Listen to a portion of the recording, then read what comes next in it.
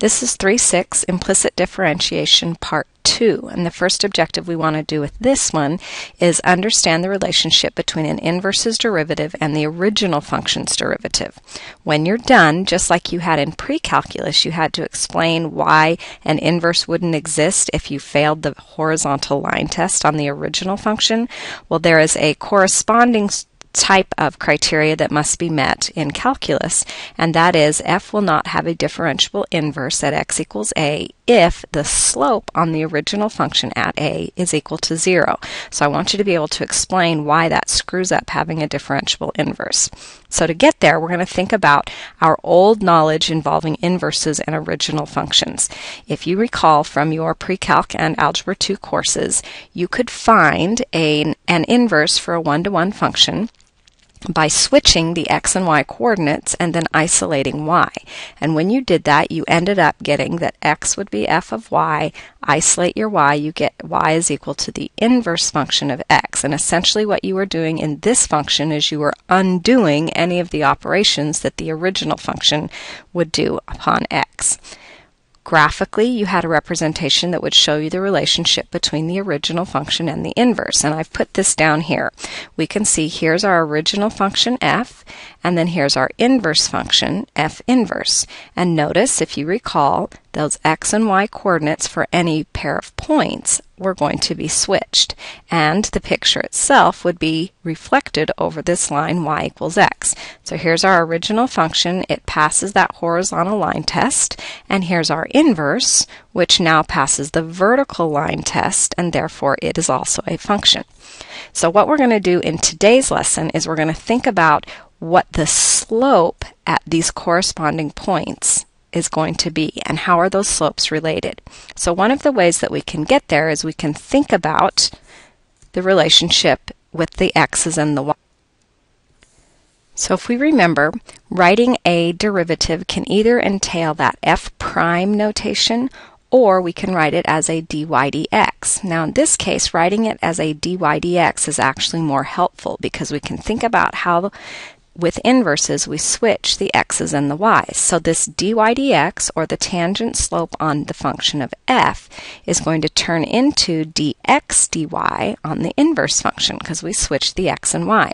So that means we can look at the relationship between this original derivative and the inverse's derivative at its corresponding points. And we can see that they're really just reciprocals of each other. So if we think about what kinds of numbers have reciprocals, we can conclude that that dy dx can never equal 0, because if it does, if the original function has a tangent slope that equals 0, then that's going to create a vertical tangent when we try to take its reciprocal.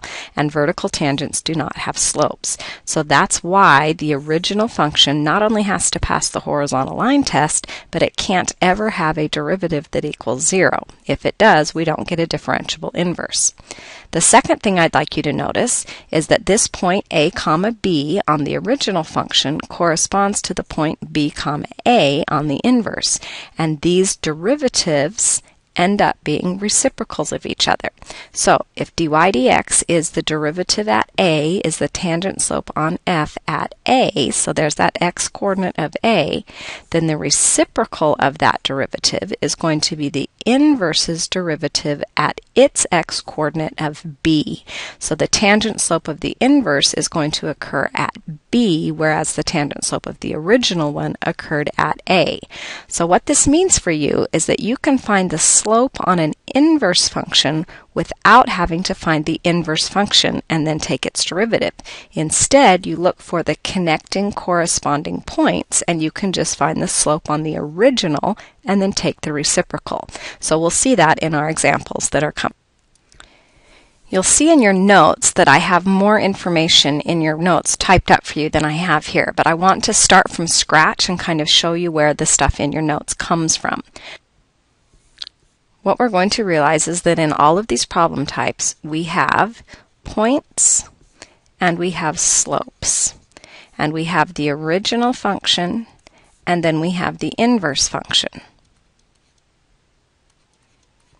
Now the inverse function we're looking for the derivative of it when x is 2. So that means I've given you an x coordinate of 2 on the inverse function.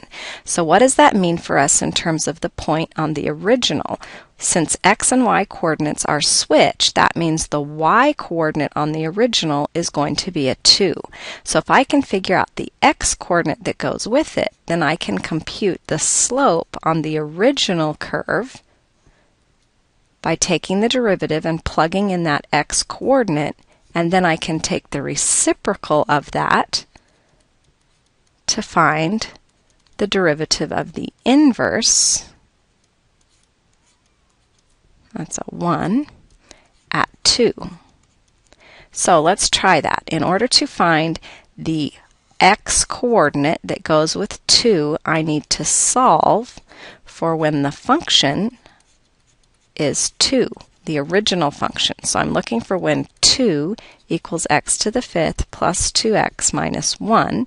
Add 1 to both sides. And trial and error, or on your calculator, you can see that x equals 1. So I've got an x coordinate of 1. That means if I can find the derivative of the original at 1, then all I'll need to do is take its reciprocal. So by finding this x coordinate of 1 on the original curve, I've found the x coordinate for the derivative on the original. I have found the x coordinate on the original, and I've found the y coordinate on the inverse.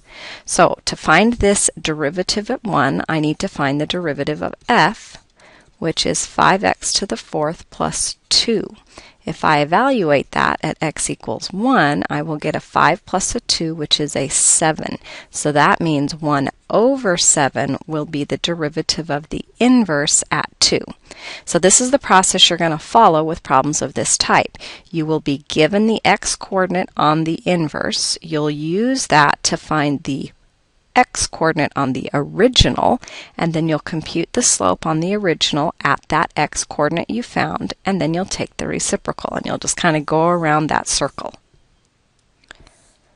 So let's see how that works with example 2. Here again I have a function. If I tried to do it the old way, which is replacing the x's with y's and isolate y, I wouldn't be able to do it because I've got a y. I'd have a y outside a sign and a y inside a sign, and isolating's virtually impossible.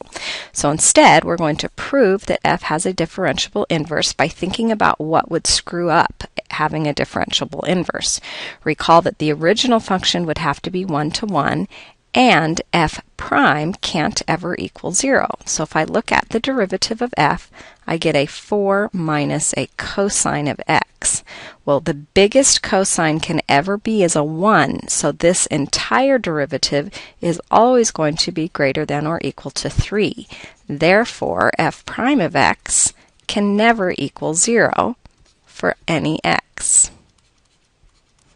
That means f inverse, all of its derivatives will just be reciprocals of this guy's derivatives, so this will be differentiable all the time.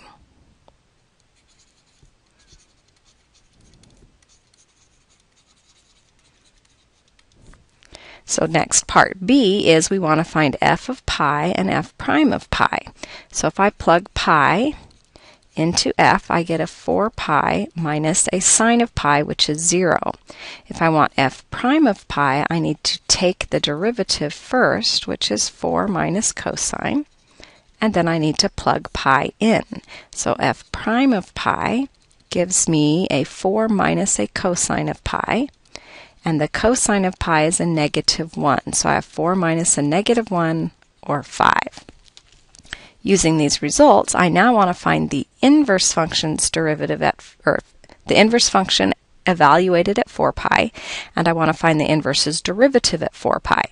So we can see that B actually gives us information about a point and then a slope at that point on the original function. So on the original function, I had the point pi comma 4 pi, and the slope at that point was 5. So now we're curious to find out the inverse that's kind of related to that. Well, remember, inverses switch the x and y coordinates, and the slopes Now at that associated point will be the reciprocal of the old slope. So we can see here that f inverse evaluated at 4 pi is just going to be pi, because it's just asking for the y-coordinate on the inverse that goes with 4 pi. And we can see that the derivative at that point is 1/5. So I'd like you now to attempt your notes web exam problems and then explain why f will not have a differentiable inverse at x equals a if f prime of a equals 0.